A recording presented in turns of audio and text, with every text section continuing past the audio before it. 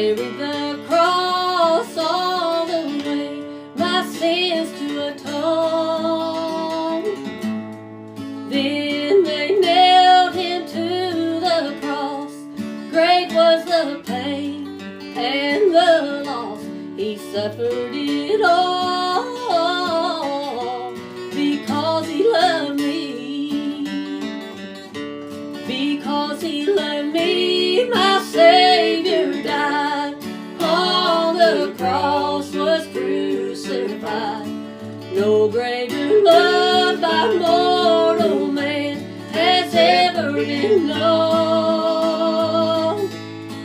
Praise his dear name, he loved me so. Now I am his, he's mine, I know. He suffered it all because he loved me.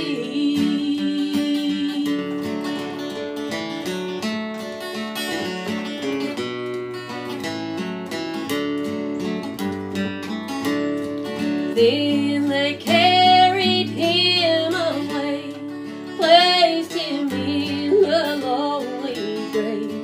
Surely they thought that this would be the end of that man. But on that third and glorious day, God came and he rolled that stone away. He rose from the dead because he loved me. Because he loved me, my Savior died. On the cross was crucified. No greater love by mortal man has ever been known. Praise his dear name, he loved me so. Now I am his, he's mine, I know. He suffered it all because he loved me. He suffered it all because he loved me.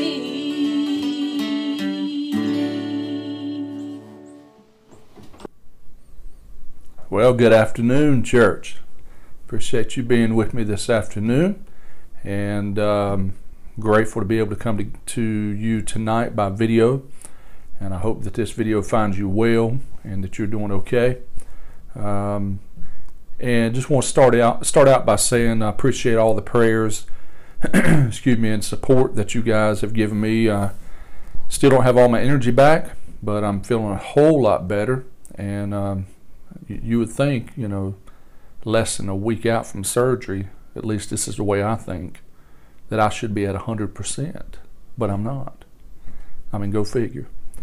But anyway, I am feeling pretty good considering all things, and I'm praying. The plan is, listen to me, the plan is to be in church on Sunday. That's what I plan to be, where I plan to be on Sunday, and preaching.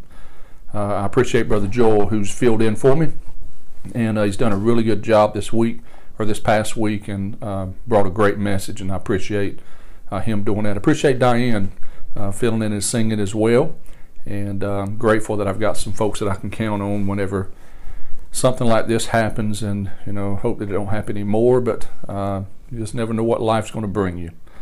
So anyway, in saying all that, thank you. So you guys remember back in the day whenever they would have a show would come on TV, and if they had a live studio audience, they would say live from Studio A. Well, we're not in Studio A today, we're in Studio R, Rick's office. I know that was kind of corny, but you know, I don't tell jokes real well. Anyway, so appreciate everybody being with me this afternoon. And of course, we're going to pick back up in our study here in just a little while in John chapter number 4. And I wanted to do tonight this way instead of having a service on at the church, because I wanted to continue this study. I just kind of felt like I didn't really want to break it. I mean, we're going to come to the end of chapter 4 tonight, and chapter 4 is the chapter Excuse me, had a little itch on the back. Chapter 4 is the chapter of love that John gives us a wonderful picture of how to love one another, how to love God, the reasons that we should love one another. And I think he's done a fantastic job by the inspiration of the Holy Ghost when he penned this down. And so I wanted to cover it in its entirety consecutively. So that's why we're doing this here tonight instead of skipping a week and me coming back and me come back next week and finishing that up. So before we do all that, let me just give you a few things that's coming up so everybody will be aware. Of course, keep in mind that next Tuesday, I believe it is next Tuesday, it's the 4th Tuesday of the month, I think. Let me just check my old handy dandy pocket calendar. What did we do without smartphones before we had them? Yes, so on the 28th will be the ladies' meeting. That'll be at 6:30. So come on out and be a part of the ladies' meeting at 6:30. And then on October the 2nd, the men are going to get together. We're going to meet at Billy's Barbecue. We're going to have a time of fellowship there. And then we're going to come back to the church, and if all goes well and we get everything in place, we're going to try to build a permanent cross for the church. If you notice the one that's in the front of the church, let me tell you a story about that little cross. So that cross was down in the basement. It was in our mechanical room, and we needed a cross on Easter Sunday morning one year to go out, to be able to meet around the cross for sunrise service. So we brought that out. Well, it never made its way back. And in the meantime, the wind sometimes will blow it over. I mean, I know it's pretty heavy, but it's not permanently anchored. One time, I think it broke the top of the cross off. And so anyway, we're going to get rid of that, and we're going to put up a permanent cross. We're going to try to make it out of 6x6s with lap joints and everything, so that bad boy won't go nowhere. And we're going to do that so that when we have sunrise service or we want to gather around the cross at the church for special services, that we'll have something that's permanent, that we can do that. So hopefully we'll be able to do that on the 2nd of October. And then keep in mind the Fall Fest that'll be coming up, which is called Autumn Fest. It's going to be a good time. The youth has got a pretty good booth that is planned. I don't know if I'm supposed to tell I'm not going to tell everybody what it is, so it's going to be pretty awesome. They're collectively coming together and doing a whole scene. It's going to be cool. You just need to be there. And also we're going to be having vendors. We got 15 different vendors. Got notification the other day that now we have, not only do we have a taco truck, but we're also going to have a sweet treats vendor, which do, I think, cotton candy, and I don't know about candy apples or not, but I do know, or maybe I don't know what all she does, but I do know she does cotton candy, and so she'll be there as well. We're going to have bounce houses. Of course, everything's going to be set up for trick or treat. And you may be asking, why do we do this? We're not celebrating Halloween. That's not what we're doing. We're bringing people in so that we can minister the gospel to them. So this is an evangelistical outreach, and it should be treated as such. While we're going to have a good time and a lot of fun, I find that it's a lot of fun whenever you get a chance to share the gospel with people. Last year, let me tell you what it did for us last year as a church. Last year, the majority of our youth program came from our trunk or treat. And we hope to be able to continue that growth, and not only for our kids, but I want us to reach out for young adults. I want us to reach out for seniors, and just anybody who comes through. I want to have folks that are represented from our church that can put in their hands maybe some literature, something that they can take home and ponder over. But more importantly, I want us to be able to pray through and pray for the people that will be coming that day. I'm just expecting God to do something that day. We're going to have a great time. It's going to be wonderful. It's going to be great. But I'm expecting God to move. And I want to say it this way, okay? If that's not your if you're participating in our Autumn Fest and that is not your motivation, I'm going to ask you to pray through that and ask the Lord to put that in your heart, that this is an outreach to reach people for Christ. Anytime we have an opportunity to meet our public, we should meet them in that regard. So how better way to teach somebody about Jesus than to stand in front of them and share a gospel message. So I'm excited about that. It's going to be great. So keep those things in mind that we got coming up. Let's see. I want to invite folks to Sunday school. We've got some pretty good Sunday school classes. Miss Gaynell, she teaches a wonderful seniors class for our senior ladies that would like to be a part of that. And I hope that you would come and attend, be a part of it. And then Brother Joel teaches it's a men's class. It's kind of a mixed class as well, I believe. And because I know there's a couple ladies, I think it goes in there as well, I think. But anyway, he's a phenomenal teacher. So I would encourage you to be a part of that class as well. So we got some young adults that need to be in Sunday school. And I'm just going to go ahead and say it here. Y'all need to get up a little earlier and come on in because you're missing out. And then you got Pam. Pam's got a class that meets out in a fellowship building that I believe that you would greatly benefit from as well. If you're a lady, they have a good time out there. And so why don't you come be a part of it? There's a place for you. And as our Sunday school grows, we've got youth as well as also a children's class. Wanda does a children's class, and she does a good job with our little kids that come as well. So be a part of that if you can.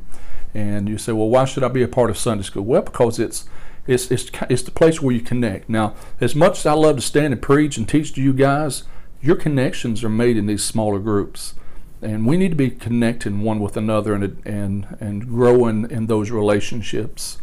I realize that we have a young adults class that meets every other week off campus, and that is a wonderful group, and they're growing in Christ and growing closer together. I hope in the future that we're going to have some more small groups that'll be meeting in that capacity, but we're going to grow into that. So if you're not coming and being a part of it, you're missing out. Okay? Now I'm saying that out of love, okay? Because I love you and I want you to be a part of it. All right.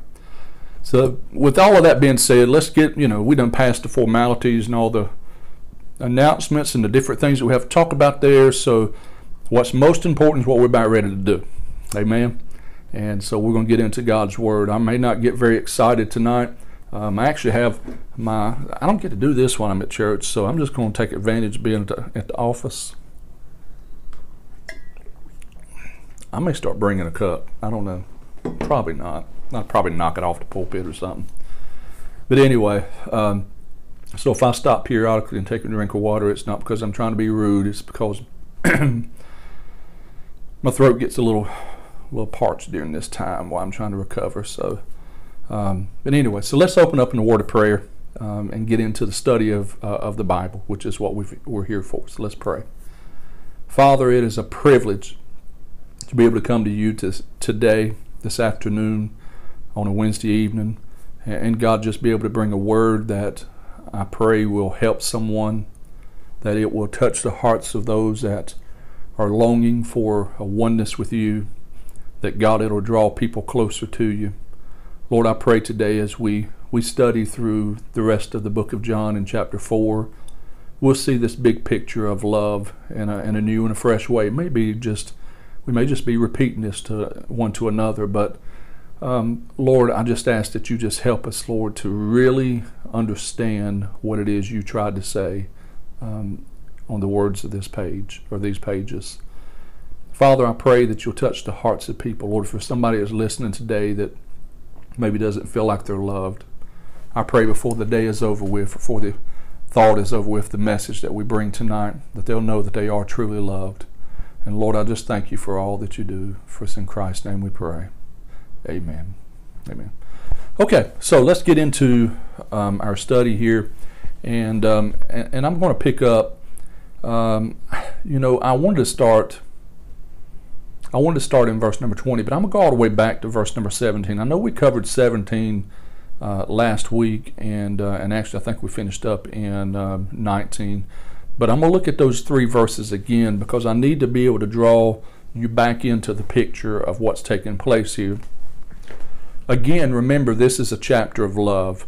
That what John is doing in this study here in this particular chapter, he's giving us a bird's eye view of what love really looks like.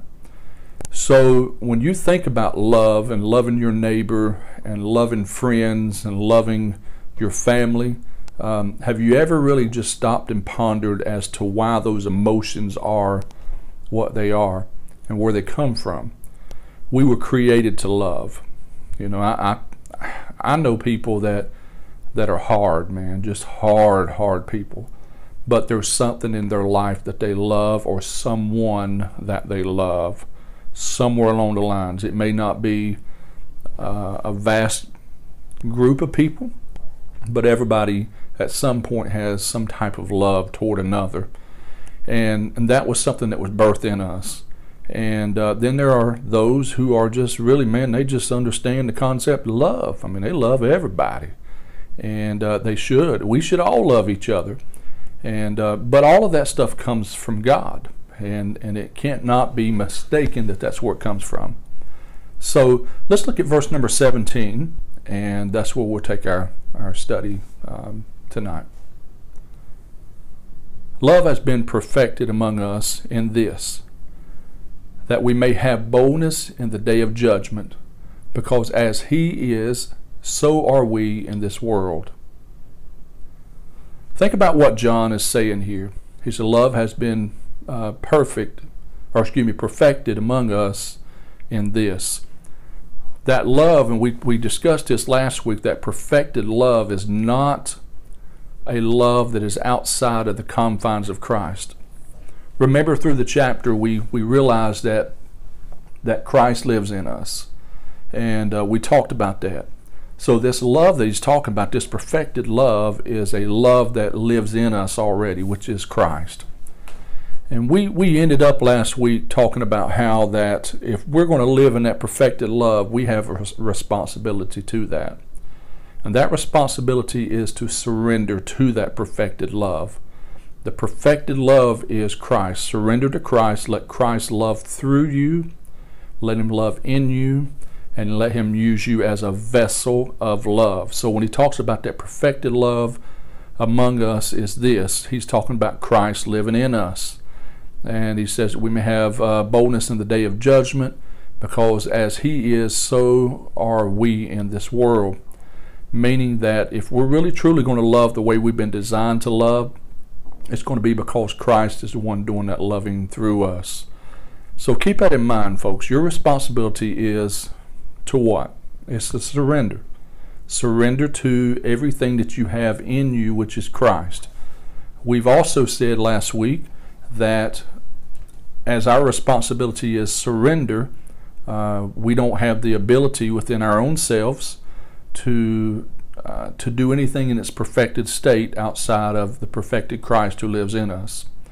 So if I don't have the ability to love the way that I've been designed by myself, then I got to have some help. And that help is Christ. So as Christ is my help, then I have to surrender to Him and let Him be the one that does the loving, not me. Because my love's going to fail. His love's never going to fail. His love's eternal. It's always been here. It's never wavered. It's never floundered. It's always been here. And it'll always be here. So His love is eternal. It is not conditional. That ought to help you right there, knowing that God's love is not conditional. Whether we love Him or not, He's still going to love us. What He uses us for is a vessel of His grace toward other people. So let God be the one who loves in you and through you. Surrender, folks. Remember, don't try to do it yourself. Let God do it. So what does that really look like? It looks like you saying, God, this is not something that I'm capable of doing. So when I don't feel like doing it, Lord, I want you to do it through me. So teach me how to love my neighbor.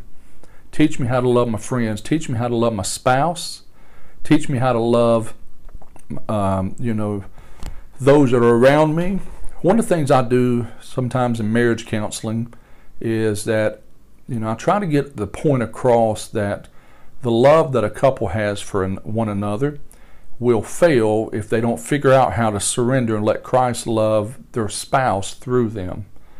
And sometimes that is a difficult thing to do, but it is a necessity. And that'll be what gets you through hard times. It'll get you through, difficult seasons of your life. It'll be whenever you don't want to go on, or whenever you don't want to be married anymore. When you allow Christ to love your spouse through you by surrendering to that love that lives in you, that perfected love, you'll be able to make it to the next day. I also try to tell people outside of marriage counseling, but just try to tell people when you have a tough situation in your life, maybe it is somebody who's wronged you. It might be somebody who's hurt you physically or emotionally or spiritually, whatever the case may be, and you think to yourself, I can't love this person. You don't know what they've done to me. You don't know how hard it's been for me to even be in the same presence as this person. You don't understand that. And you're right, I don't. I may not understand your pain and your sorrows, but I do know this, that God is greater than that pain and that sorrow. So just know this, when you learn to live in that perfected love through surrender, God will teach you how to love people. It doesn't necessarily mean relationships are repaired. It just means that your heart is changed toward that person. So let God be the one who loves through you. And then he goes in verse number 18, he says this: there is no fear in love, but perfect love casts out fear, because fear involves torment. But he who fears has not been made perfect in love.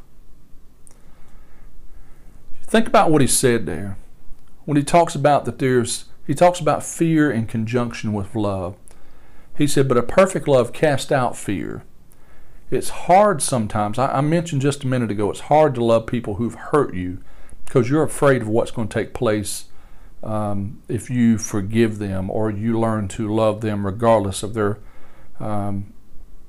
offense toward you. Some of the greatest stories of love that I think I've ever heard or hadn't personally witnessed, but I've listened to stories, is where there might be someone who's spending a stretch in prison, and it could be that they had killed a person, and their family comes alongside them and loves them regardless of what they did to their loved one. See, normally that's not natural. That's not a natural thing for somebody to do, but it's possible through God. And so we've got to learn to be able to cast our fears aside. And in Christ, there's no fears. When we completely surrender something to Christ, he takes that fear away. And that also applies to this whole love element as well, is that whenever we completely surrender to Christ, whatever it is that we are afraid of, then Christ takes that and he multiplies it and he changes your perspective on how to love in that situation. So allow him to love you, or to love through you. And that's, again, surrender to the Christ that lives in you. Surrender to the perfected love that lives in you, who is Christ. Then verse number 19, he says, we love him because he first loved us. That's a powerful verse of Scripture, because he says we love him because he first loved us. See, love was not our idea toward God, but it was always God's idea toward us. So when you get in a place in your life, and it's bound to happen to everyone at some point, maybe some worse than others, and you think, I'm just not loved. I want you to know something. You are loved. You're loved by God. It was never the idea of humanity to love God, but it was God's idea to love humanity, and you're a part of that picture. So I want to encourage you just to grab a hold of that and know that you are eternally loved. You've always been in the heart of God. And seeing that you're in the heart of God, that means that you're a special person. I mean, that's pretty exciting just to know that you and I are special. Others may not think about that, us in that regard, but God does. God looks at us and says, Rick is special. You are special. You fill your name in that blank. You're special in the eyes of God because he's always loved you. And excuse me, that love that he loves us drives us to love him back. See, when you finally come to a place where you identify that this love that's being mentioned here can be reciprocated back, doesn't it make you feel good that when you finally come to an epiphany in your life and you think, you know what, I'm grateful that God loves me, so maybe I ought to invest myself back into him and learn to love him like he's loved me. And I'm going to go as far as to say this: we can't love him the way he's loved us. His love is much more profound. It's a perfect love. We are humans who are in a fallen state. There's going to come a day where we're going to be able to live in a perfected state. And I can only imagine what love's going to look like and feel like during those times. My imagination, I think I've got a good imagination, but I don't know that I even scratched the surface of what that's going to feel like. Think about it this way. If you're a parent and when your child was born into this world, you found a love, excuse me, you found a love for that child that you didn't know existed. And when you look down into the eyes of that little boy or that little girl, and you think to yourself, man, this has got to be what love looks like.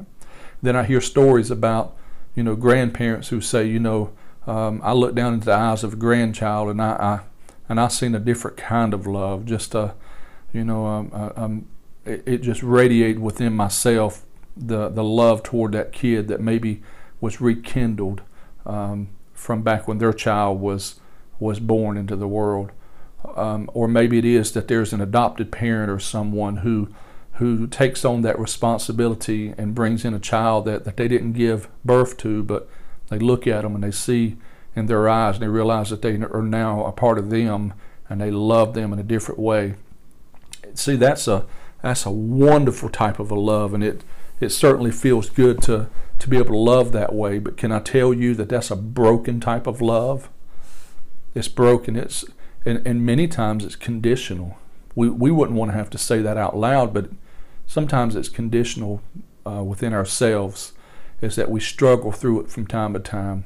Maybe it is that a child later on in life does something just heinous toward you, and you think to yourself, man, could this even be my child? See, God never looks at us like that. I mean, I'm not saying that a parent would ever just cut that love off for their kid. That's not what I mean. But I'm going to say this here, that we have been very heinous toward God. Excuse me.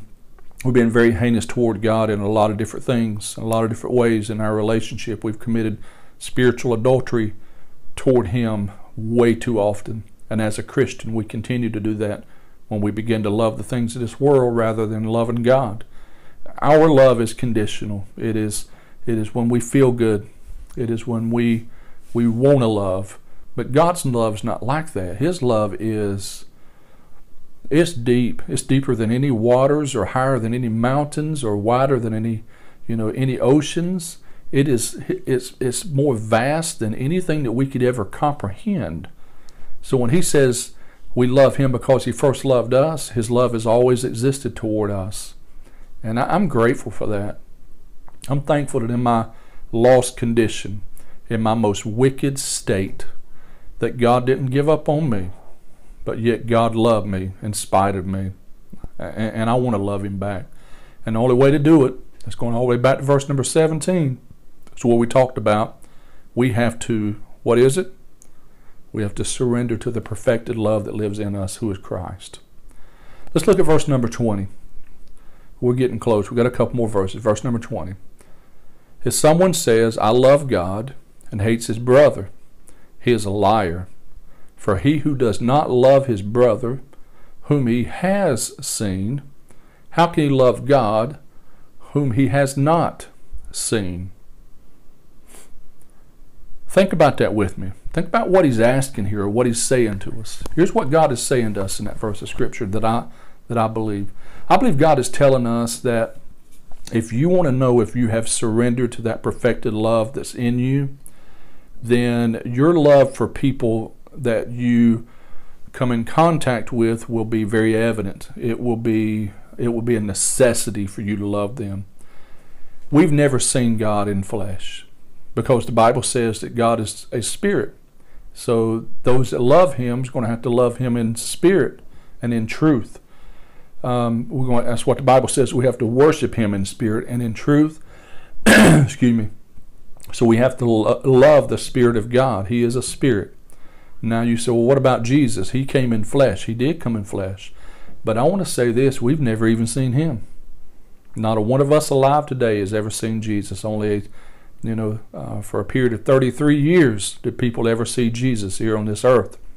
But yet the love for him has transcended, from generation to generation. And why is that? It's because the Holy Spirit of God lives in us. And that perfected love of God lives in us. So he rekindles that over and over toward himself through us. So if we're going to say that we love God, now we can sit here this afternoon and we can say we've got a love for God. I see people all the time say, oh, I love God. But their life doesn't prove that. I hear people a lot of times say, I just love Jesus. But buddy, I'm telling you, you got a sour attitude toward people that you ain't fooling me. You're not fooling other people. And you may be fooling yourself, but you ain't fooling others. Because God is love, and God told us to love our neighbors. God told us to love the people who are what society sometimes even seems to be unlovable or unredeemable.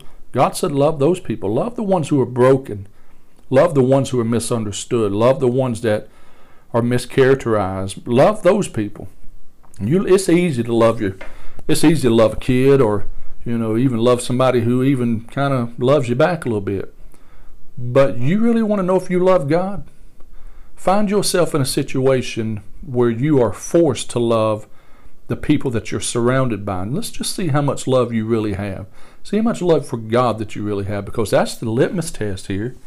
God's saying, in this passage of Scripture, he's saying, if you say, he's saying if you're verbalizing, I love God and hate his brother, he says this, he brings some strong language. He says, he's a liar. That's not Rick saying that. That's not any other preacher or any other Bible teacher saying that. That is the Bible saying that. If someone says, hey, I love God and I hate my neighbor, then the Bible calls you a liar. There's no way around that. Now, we either believe what the Bible says or we don't. So, the next time you find yourself in a situation where you look at somebody and you're thinking, I just hate their stinking guts, man. Just can't stand them. You need to check yourself. This preacher too, man, I have to do that from time to time, man. I have to say, Lord, is that really how I feel about somebody? God, is that really where I'm at right now? And then me and God have to work through things. There's been people in my life, there's been hard times where I've looked at somebody and I've thought to myself, man, if they just fall off the face of the earth, it'd be all right. I'm just telling on Rick Day. Hey, I'm just telling on me today. But then me and God have to wrestle through that. And then we have to come to an understanding. And my understanding is his way. I don't compromise that. I can't compromise that, because if I say that I love God, and I'm telling you right now, I love him. I do. I love him. Then he said, prove it. Prove it. Don't just tell me that you love me. Prove it. And the only way to prove that is to love sometimes the unlovable. Love those that others don't want to love. Love your family. Love your neighbors. Again, I'm going to say this again. That doesn't mean you have to build relationships with them, but that does mean that you've got to love them. There's probably hate relationships that go on. I know there are. There's hate relationships that go on between people all the time who never have communication one with another. Wrestle with that for a minute. There's relationships that people have with others that they don't even know that they're having with them because it's out of hate. Why don't we just flip the script on that and say, God, teach me to love them. I may not ever speak to them, may not ever be around them, may not ever come in contact with them again. But God, just turn that emotion around, because if I can't love them, then how am I going to say that I love you? And then I'm going to go as far as to say this, that sometimes loving your neighbor has to play itself out. You have to demonstrate that love. It's not always, but you got to demonstrate that love. It first starts with an emotion. It first starts with wrestling where you stand with God. Because if I say I love God and I can't love my neighbor, I'm a liar. So there's going to be times where it's going to have to be played out.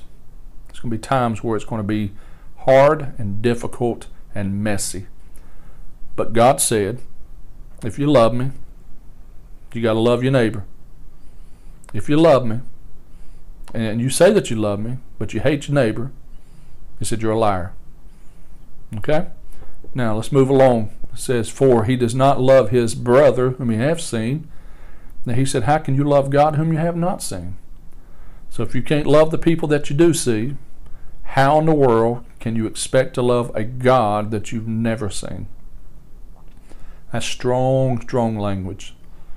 But God's serious about this love thing. See, and I'm just of the school of thought that the reason that He's given these type of passages to us is so that we understand, while He is not here for us to lean on as a crutch and stand in His shadow and let Him be the one to love, and us just say, yep, that's right.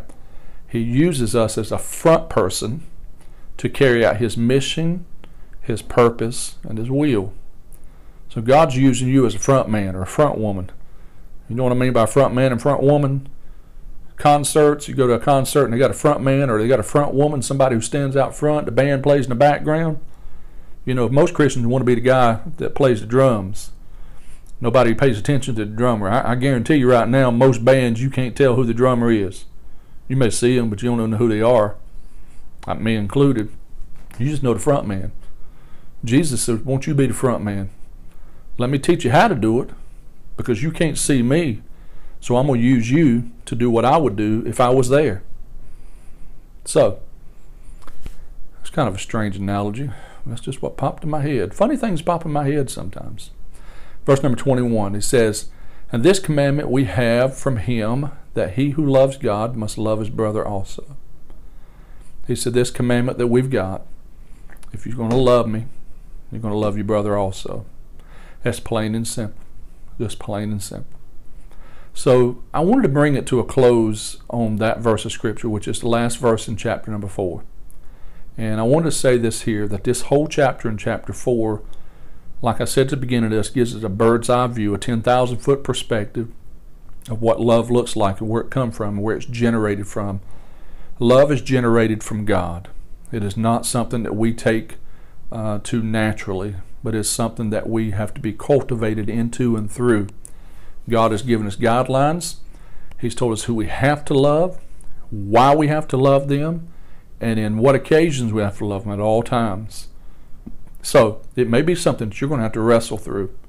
There may be somebody in your life that you're thinking about right now that I'm having a hard time with. It might be somebody that you work with that's just giving you the business, man. I mean, they're giving you the business. You ever got the business? Well, they're giving it to you. And you think to yourself, man, if they just fall off the face of the earth, it'd be all right. No, you can't think like that.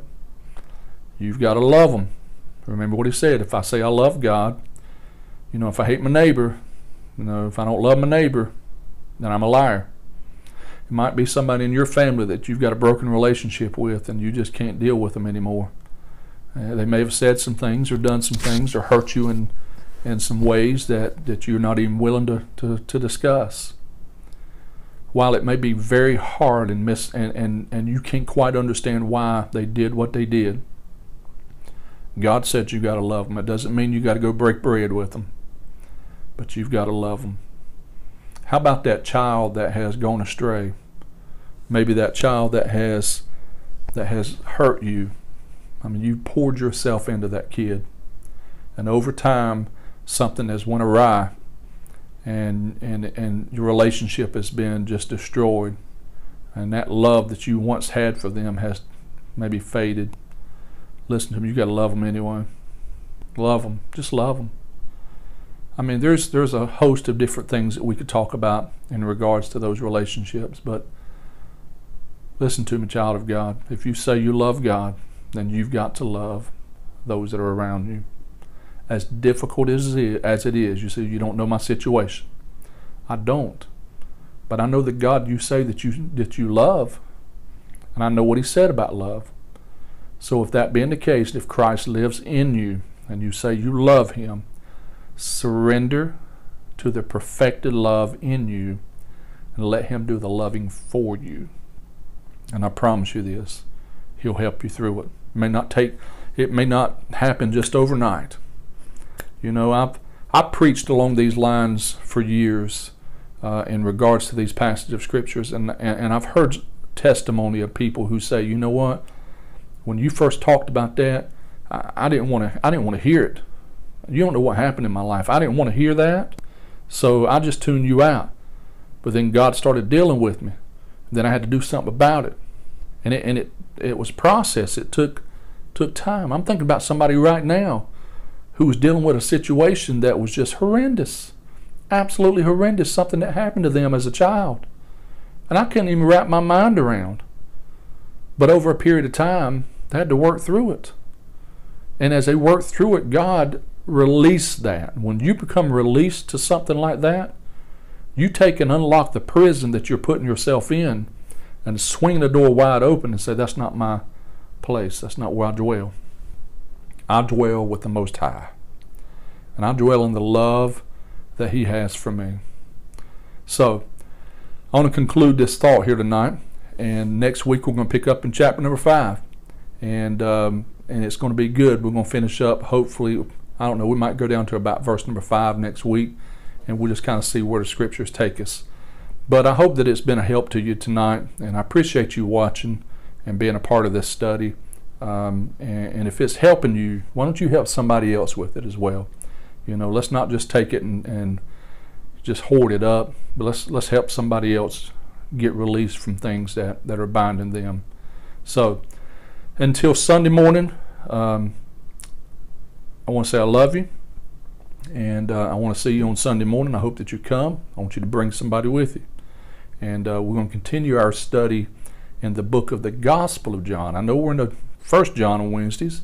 We're in the Gospel of John. It'll be my 10th message in the Gospel of John. Okay, so I want you to be there. All right, bring somebody with you. And until then, may God bless you. And I'm going to pray before we leave. Father, thank you. Thank you, dear Lord, for what you've accomplished here today. Thank you, dear Lord, for the idea of love that you instituted from the very beginning.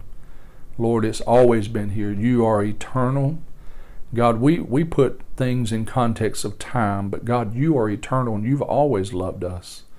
And I don't understand how that is or what that really truly looks like, but I just have to believe that eternity has always existed with you loving us.